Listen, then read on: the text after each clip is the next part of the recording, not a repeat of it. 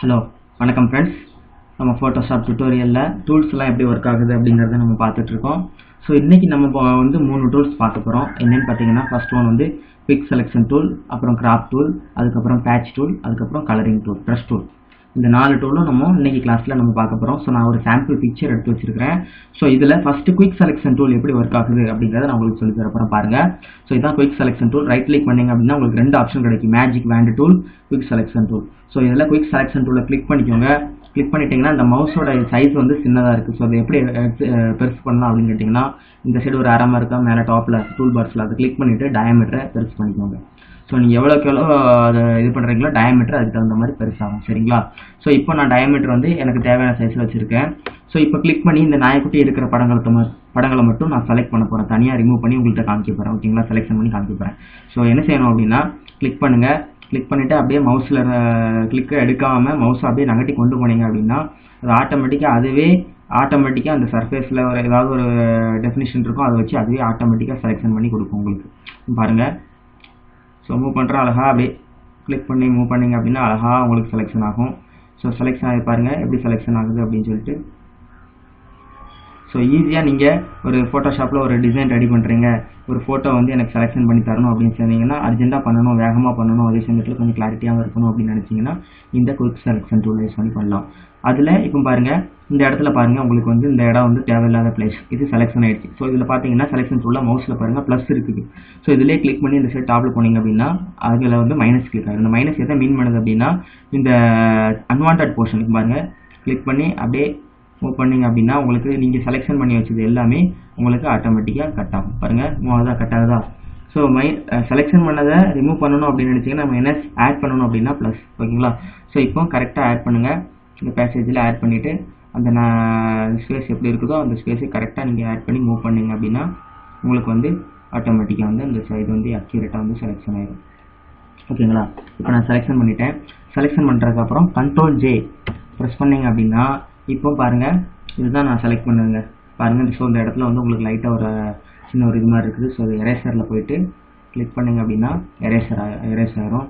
So solid brush எடுத்துக்கோங்க. Solid brush எடுத்துகிட்டு ரைட்டாக அப்படியே மூவ் பண்ணி ஸோ எரேஸ் பண்ணி விட்டீங்க அப்படின்னா உங்களுக்கு வந்து இந்த அக்யூரேட் வந்து கிடைக்கும். இது செலெக்ஷன் பண்ணும்போது நீங்கள் வந்து கரெக்டாக செலெக்ஷன் பண்ணணும். ஓகேங்களா?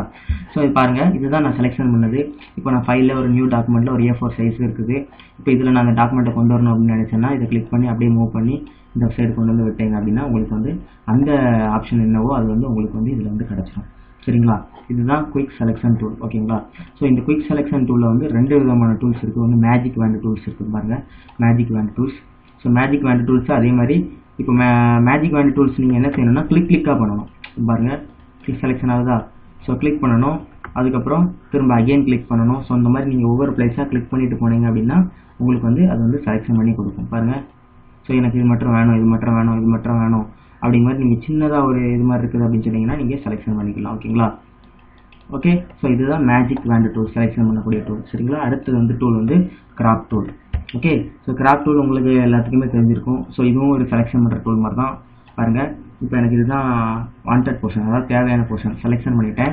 செலெக்ஷன் பண்ணிவிட்டு Ctrl+J ப்ரெஸ் பண்ணிங்க அப்படின்னா உங்களுக்கு வந்து செலெக்ஷன் ஆனது மட்டும் உங்களுக்கு வந்து கிராப் ஆகிடும். ஸோ என்ட்ரை தட்டிக்கோங்க. ஸோ இதுதான் கிராப் பண்ணியாச்சு. இப்போ எனக்கு இந்த நாய்க்குட்டி மட்டும் வேணும் அப்படின்னு நினச்சின்னா இதை செலெக்ஷன் பண்ணுங்கள். செலக்ட் பண்ணிட்டு என்ட்ரை தட்டிங்கன்னா இந்த நாய்க்குட்டி மட்டும் உங்களுக்கு செலெக்ஷன் ஆகிடும். ஓகேங்களா?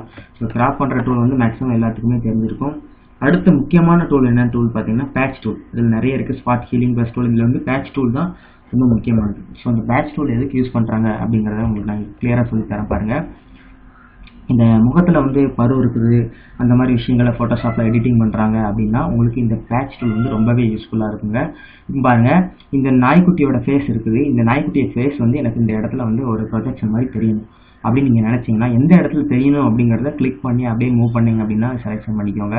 ஸோ இந்த இடத்துல தான் எனக்கு அந்த நாய்க்குட்டியோட ஃபேஸ் தெரியணும் அப்படின்னு நினச்சிங்கன்னா இதை கிளிக் பண்ணிவிட்டு இதுக்கு மேலே மவுஸை கொண்டு போனீங்கன்னா ஒரு இது கிடைக்கும்.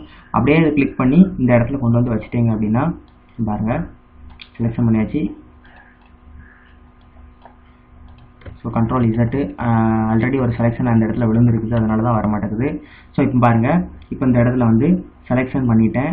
செலெக்ஷன் பண்ணதை அப்படியே கிளிக் பண்ணி மூவ் பண்ணிங்க அப்படின்னா ஸோ பேக்ரவுண்டில் செலெக்ஷன் பண்ணிக்கோங்க. லேயர் 1ல் செலெக்ஷன் ஆனதுனால தான் உங்களுக்கு செலக்ட் ஆகலை.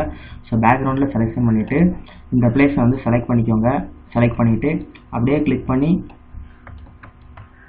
மூவ் பண்ணிங்க அப்படின்னா உங்களுக்கு இங்கே பிளேஸில் என்ன இருக்குதோ அது வந்து அந்த பிளேஸில் வந்து ப்ரொஜெக்ஷன் ஆயிடும் பாருங்கள். ஸோ ஃபஸ்ட்டு செலக்ட் பண்ணிக்கிறத நாய்க்குட்டியை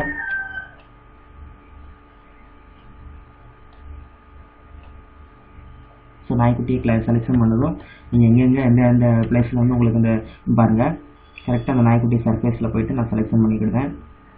ஸோ அந்த நாய்க்குட்டியோட ஃபேஸ் வந்து எனக்கு நிறைய இடத்துல தெரியணும் அப்படின்னு நினச்சிங்கன்னா கிளிக் பண்ணிவிட்டு அப்படி மூவ் பண்ணிங்க அப்படின்னா உங்களுக்கு வந்து அந்த பிளேஸில் வந்து அந்த இது வந்துடும். ஸோ இதில் சோர்ஸ் ஃபார்மேட்டிங் டெஸ்டினேஷன் ஃபார்மேட்டிங் இருக்குது. இதில் டெஸ்டினேஷன் நான் கிளிக் பண்ணியிருக்கேன். இப்போ சோர்ஸ் அப்படின்னா கொஞ்சம் ரிவர்ஸில் பண்ண வேண்டியிருக்கும் பாருங்கள். இப்போ சோர்ஸை கிளிக் பண்ணிக்கோங்க. கிளிக் பண்ணிவிட்டு இந்த இடத்த செலெக்ஷன் பண்ணிக்கோங்க. செலெக்ஷன் பண்ணிட்டு இதை அப்படியே கிளிக் பண்ணுங்க மூவ் பண்ணுங்க அப்படின்னா இங்கே என்ன பேசேஜ் இருக்கோ அது அந்த பக்கம் போகும். இதுதான் சோர்ஸ் அண்ட் டெஸ்டினேஷன். இதை நீங்கள் வந்து உங்களுக்கு தகுந்த மாதிரி நீங்கள் மாற்றிக்கலாம். ஓகேங்களா? ஸோ இதுதாங்க பேட்ச் டூல். இந்த முகத்தில் வந்து பரு இருக்குது. இப்போ இந்த பிளேஸில் வந்து ஒரு சின்ன பிளேஸில் வந்து பரு இருக்குது. ரிமூவ் பண்ணணும்னா அவங்க ஸ்கின்ல வேறு போர்ஷன் எடுத்து அப்படியே மூவ் பண்ணி இந்த பக்கம் நீங்கள் வச்சுக்கிடலாம். ஓகேங்களா? இதுதான் பேட்ச் டூல். அப்புறம் ப்ரஷ் டூல். நார்மலாக ப்ரஷ் டூல்னால் உங்களுக்கு தெரியும். பார்த்தீங்கன்னா இப்போ கலர் செலெக்ஷன் இருக்குது கீழே பாட்டமில். ஸோ உங்களுக்கு என்ன கலர் தேவையோ அந்த கலர் நீங்கள் வந்து ப்ரெஸ் பண்ணி ஈஸியாக நீங்கள் வந்து கலர் செலெக்ஷன் டூல் பண்ணிக்கலாம். பாருங்கள் ஒயிட் கலர் ஆகிடுச்சு. ஸோ இங்கே என்ன கலர் இருக்குதோ அந்த கலரை டேரெக்டாக நீங்கள் செலெக்ஷன் பண்ணி உங்களுக்கு தேவையான கலரை வந்து நீங்கள் வந்து உள்ளே வந்து ஆட் பண்ணிக்கலாம். ஓகேங்களா? அடுத்த டூல் பார்த்தீங்க அப்படின்னா பென்சில் டூல். பென்சில்னால் தெரியும், நார்மலாக எல்லோரும் லைன் மாதிரி வரைகிறது அந்த மாதிரி விஷயங்களுக்கு நீங்கள் யூஸ் பண்ணிக்கலாம். அடுத்து கலர் ரீப்ளேஸ்மெண்ட் டூல். இது ஒரு முக்கியமான டூலுங்க. இப்போ நான் இதில் வந்து ரெட் கலர் செலெக்ஷன் பண்ணியிருக்கேன்.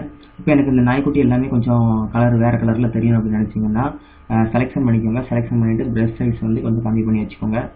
உங்களுக்கு இடத்துக்கு தகுந்த மாதிரி ப்ரஷ் சைஸ் கம்மி பண்ணி வச்சுட்டு இந்த ப்ரஷ்ஷில் போயிட்டு உங்களுக்கு வந்து நிறைய டைப்ஸ் ஆஃப் ப்ரஷ் தருவாங்க. ஸோ அதில்